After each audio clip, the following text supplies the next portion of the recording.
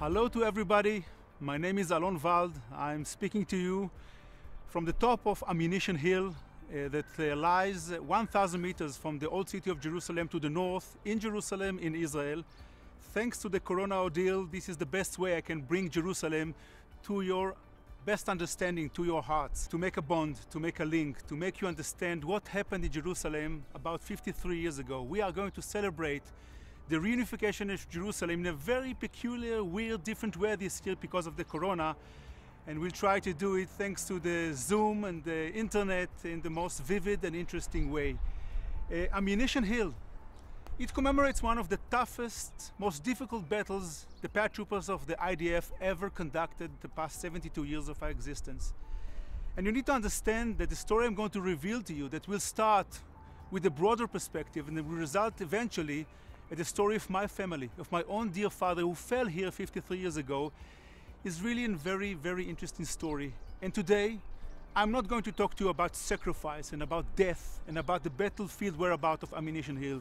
I'm going to talk to you about values, about the widest common denominator that we share from the both sides of the globe. 53 years ago, something happened, a 6-day war. It is a very famous war and we keep on talking about it. You need to understand that we are talking about something that not even one nation in the modern era could achieve. Within 6 days, Israel nation collided against 4 Arab armies and against all odds came out victorious. In this hill, the paratroopers made the pivotal battle that led the entire nation to reunite with the Holy Mountain, with the Western Wall, with the Jewish quarters. And I'm going to share some of the stories with you. When you come to Israel, you can see the IDF soldiers all over the streets of Israel wearing uniforms. They are indeed one of the best armies in the world, but they are not enough to collide against 4 Arab armies. Whenever a full-scale war falls on our heads, we need to summon the reservists. 80% of the fighting units are the reservists. Who are they? Carpenters, grocery shop owners, lecturers, fresh grooms, rabbis, students who have to make time and again when the army needs them, when the nation needs them, this shifting their mind. When this knock on the door is coming, we need you for the greater good, these guys have to go and leave their families, their careers, their wives, their newborn sons. One of them was my father, Captain Rami Wald, the late Captain Rami Wald. He was a carpenter, he was 32 years old.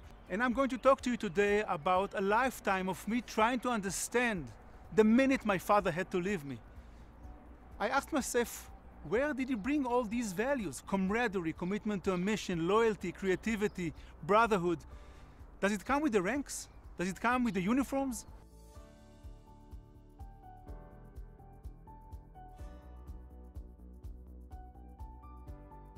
Until today, we have here 300 meters of trenches and 40 bunkers, well preserved, intact, exactly as they were 53 years ago, when 120 paratroopers stormed to this hill against 120 Jordanian soldiers from the elite commander units of King Hussein. Israel nation was now facing 3 fronts: Golan Heights against the Syrians, Sinai Peninsula against the Egyptians, and the long border against the Jordanians, when the peak of the efforts was Jerusalem.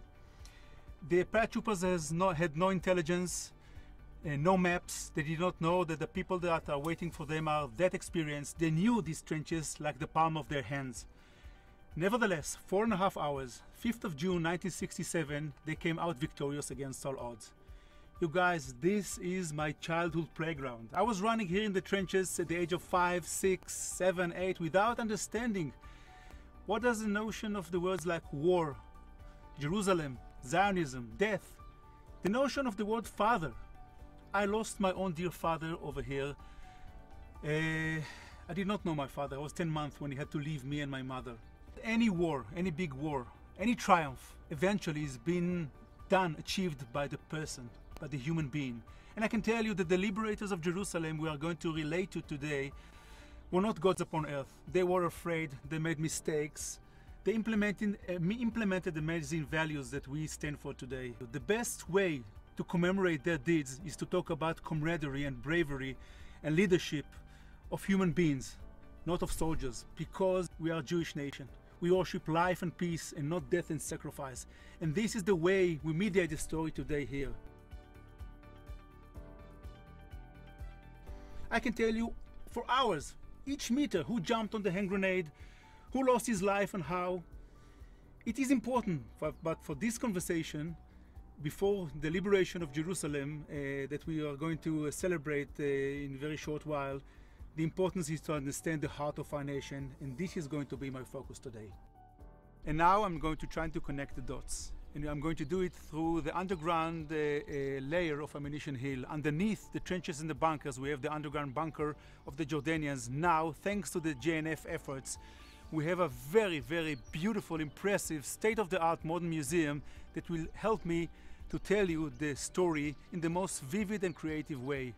If you are interested, please follow me. Some people say this is the safest place in Jerusalem. We are isolated completely from what's happening outside. And it helps us to bring the visitors to the most intimate resolution to understand what happened in Jerusalem 53 years ago. We are using animations and movies and clips. We are using music. This is by no means replacing the option for you to come in the future to understand what we are doing here. But to make a long journey of 400 meters and 53 years short, we should focus today on one story that starts the museum and ends the museum.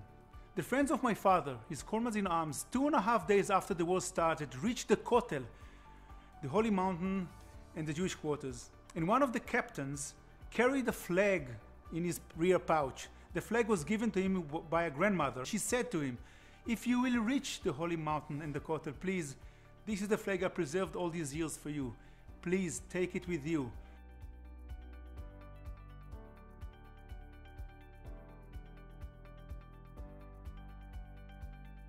We are now at the more or less at the end of the museum. It was a short version and nothing, as I told you, can replace of actual being here. But we started with the flag. 3 brigades collided against Jerusalem, a city and outskirts. And 2 days after my father was already killed, they reached the Kotel. And this soldier we met at the beginning took the pouch from his rear pouch, the flag, and along with 7 of his friends, created something we should relate to and never forget. They hanged the flag over the Kotel in a reunited Jerusalem. And when he heard that we are building this museum, he came to us and he told us, "This is the flag. This is the flag I preserved for so many years. This is the flag this old grandmother gave me when we started the war. It will be dead with me. Please, I'm 80 years old nowadays. Take the flag and put it in a safe position when people will be able to see the Israeli flag, the widest common denominator, symbol of our nation, is here with the handwriting of this guy, Yoram Zamush, who wrote with his own pen, 'We are the paratroopers. The liberators of Jerusalem are now hanging the flag of the Kotel.' This is history, and we carry on the journey." This Jerusalem garden is actually Harry Trigobov garden, and this is a tribute of JNF Australia to the ongoing efforts. Please have a look. As you surely understand, Ammunition Hill is no longer only trenches and bunkers. It's not only a story of death and sacrifice and battlefield whereabout. It is something much wider. Here you can see one of the latest built memorial halls in Israel on the national level. This is once again the sum up for all the questions I, myself, and my brothers and sisters forever, the orphans of Ammunition Hill and the 6-Day War, raised all our lives. Who were they? Who was my father as a human being? 3 years of gathering artifacts, memories, stories from the families themselves. What you see here are the choosing of the families. Here we relate to the way these guys lived and not to the way they died and fell.